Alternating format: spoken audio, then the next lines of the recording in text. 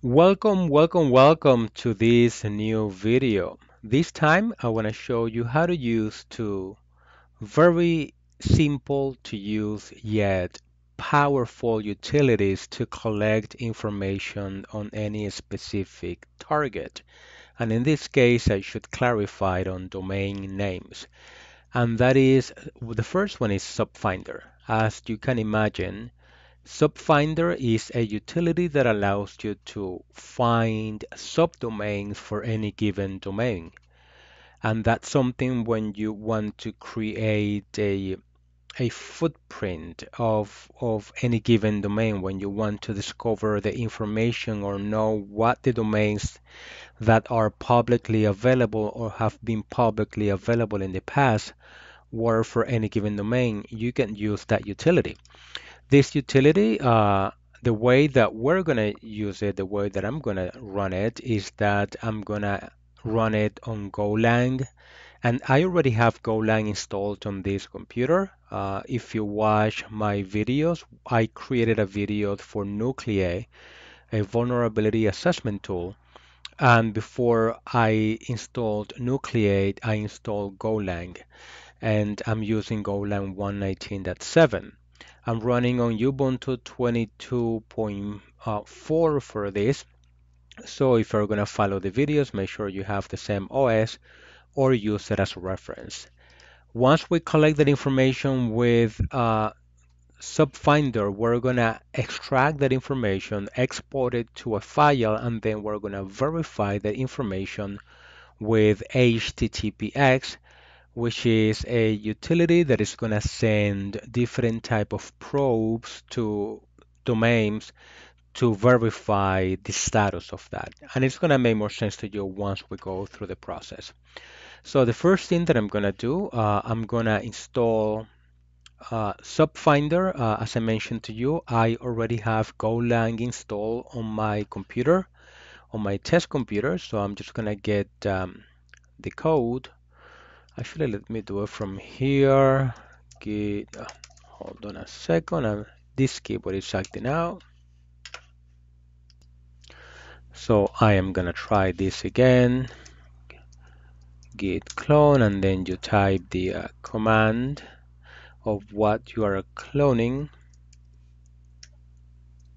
I'm gonna leave this description or this information in the description so you can get it right from there. Or you could just copy it from here. So I type the command, so let me hit enter. So it's cloning that. Let me do ls, and where is it? And if you come here, you'll see it right here, subfinder. So let me get in there. And then you go to v2. And this is where the cmd cd subfinder. Okay, so this is where the main Go file is. So I'm gonna build now, or I'm gonna install Subfinder on this computer using Go. So I'm gonna build it. I'm gonna go space build that. So it builds right in this directory. I'm gonna pause the video until this is complete and I'll come back. Okay, as you see, this finished. It took just about a minute to complete. So as you could see, now it is right here, it is built. So what I need to do now, I need to move it to the bin directory so I can access the utility from anywhere. So you can either copy it or move it. It's completely up to you. So I'm just gonna copy it. Let me come here, cp space subfinder. We're gonna move it to user, local bin. Okay, so let me sudo it.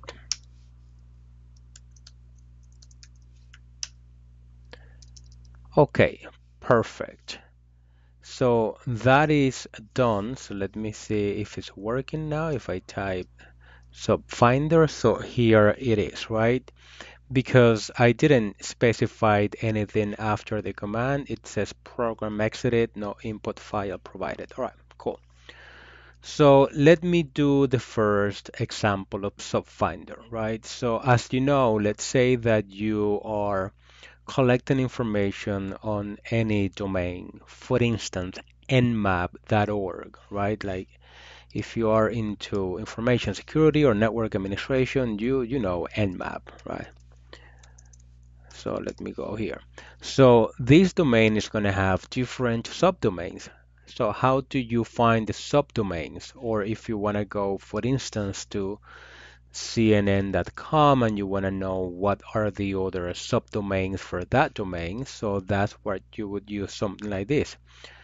Subfind minus D for a domain and you type the name of the domain that you are looking for, mmap.org in this case. I don't want to have that advertisement in the background.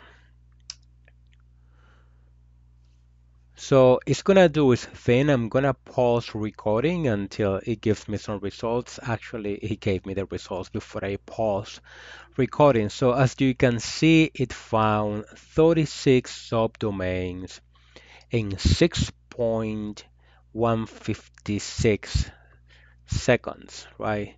So it's pretty useful. So by doing this, you know that now it's not that you only have one domain, this is the main domain, but you have the subdomains. You have scanme, ag, you have svn, scanme, that too, so on and so forth.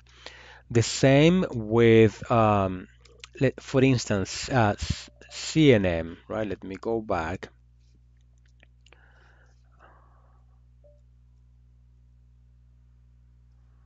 Okay, let me do this one more time. Subfinder minus D. Let's say that I want to do CNN. I'm sure that this is going to take longer than Nmap. So for this, I may pause recording until it's done, but I just hit enter and see what happens.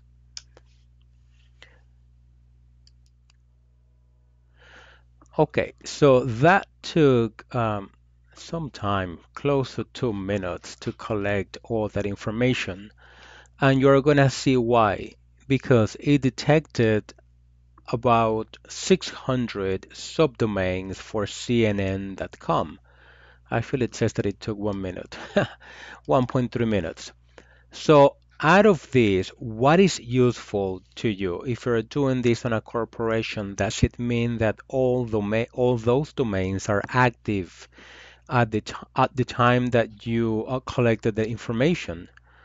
Probably not, right? Because remember, Subfinder is using open source intelligence to collect this information and it's finding these DNS records from different sources.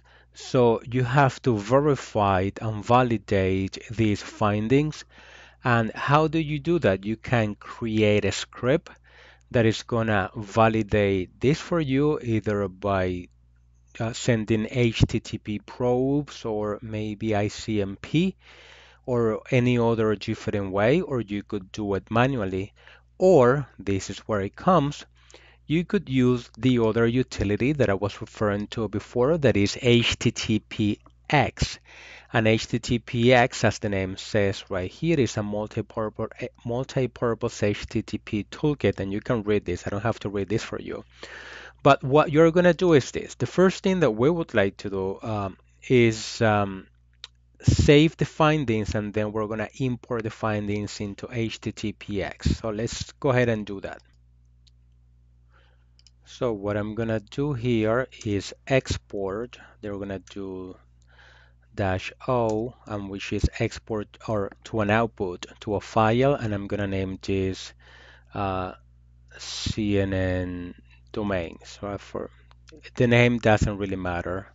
So I'm just going to hit enter, and that's going to go through the whole process, but at the same time, it's going to generate this file here that I will be using in the next part of this exercise. So I'm going to hit enter.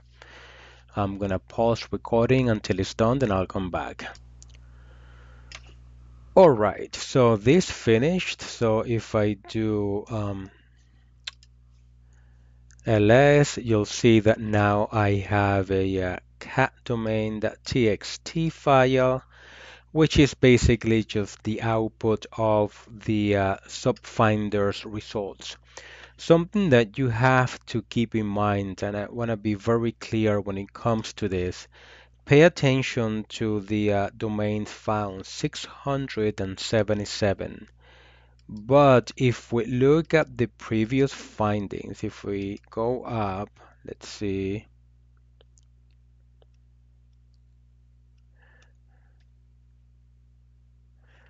it says 602. What I'm trying to say is that this information is not 100% accurate. Perhaps if we run this again, we're going to get different results. And that's why you should be able to use, or you should use different tools to collect the information that you're looking for. And then you should also verify the information that you find. And that's what we're going to do. So it is a great utility, but remember, because the way that it collects and finds information relies on different sources, you may get different results every now and then. So just keep that in mind. So let me come back here, actually. And if you notice, let me see, where do I have the file? What am I doing here? Oh, CNN domain. So you can also see, you can also use cat space CNN domain and WC to show you how many domains are found, or how many lines, I'm sorry, are in the file, or you can just see the content of the file by using cat. Now we have this information. What do we do? How do we verify this? That's what I was trying to say before. Now we're going to use httpx for that. So let me come over here and get it. So let me come here and I'm gonna go, let me go back to my download folders or my root folder so I don't download it in here.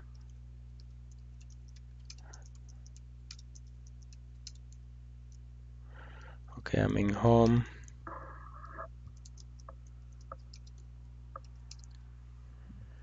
Okay, so I am gonna copy it. I guess here is fine in the root. This is my lab computer, so it doesn't really matter where I save it. So let me download it. Type the syntax, download it, and I'll come back to the video. So I type the command, let me hit enter, and that's clone. Let me do ls, and that should be here somewhere. So here it is, right? And we have to do the same magic with it before, which is using do the installation with a golang. So what we're gonna do, httpx, let me see what the directory structure is. So you're gonna go to cdm or cmd, I'm sorry. And then from here we go to httpx, and this is what we're looking for. So let's go build, and we're gonna build it right here. That shouldn't take long to build, but I'm gonna pause recording until it is complete. Okay, this is done. It just took, I guess, less than a minute. And as you can see, we have it right there. So let's copy it to the bin directory so we can use this from anywhere.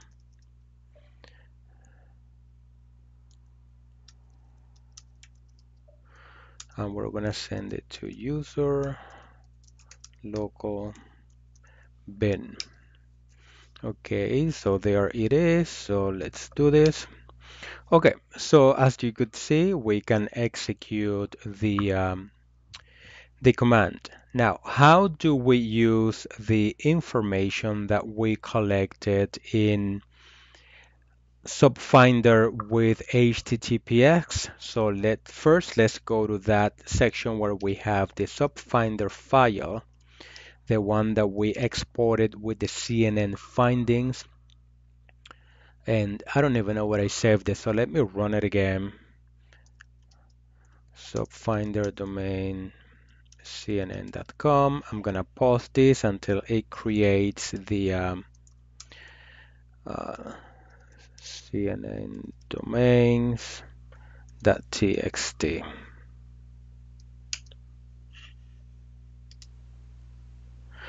Okay, I am back here, so let me do ls. And as you can see, we have somewhere, let me find it. We should have the cnn file. What did I do before?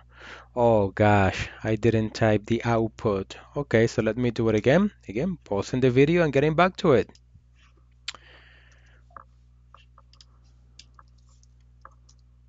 Okay, I'm back. So as you could see, here's my file with the output.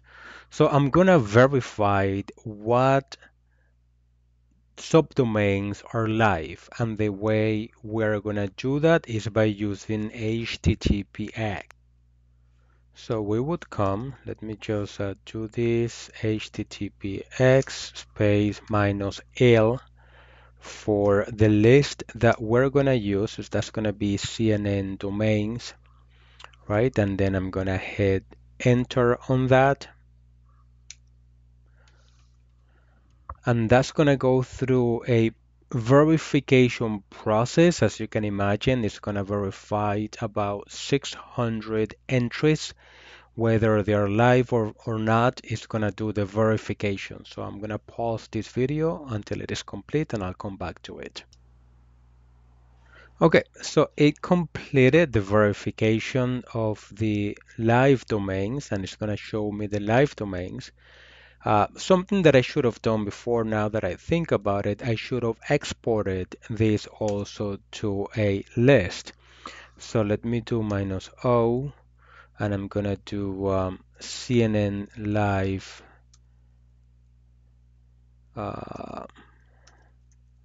domains.txt. This is gonna do exactly what I did before. And again, I should have done this when I typed the command, because right now I do not have a list of live domains or live subdomains. I only have the output on the screen. So let me go ahead and do this. Okay, so it's finished. So let me show you this. As you can see, I have CNN domain txt, which is the original subdomain list, whatever was found with subfinders. And if we do this, cat space CNN domains wc, we have 602 entries, and if we go through the other list, the live domains, right? CNN live domains, you're gonna see that it only has 243 entries that were verified to be as live at the time of the execution of the commands. Now, I hope this video was useful to you. This is something very useful when you're doing reconnaissance, when you're finding information. It saves a lot of time. Again, if you liked this video, or the only thing I ask is that you click on the like button, subscribe to my channel so you'll get notified of new videos, and I will talk to you on the next video. Have a great day.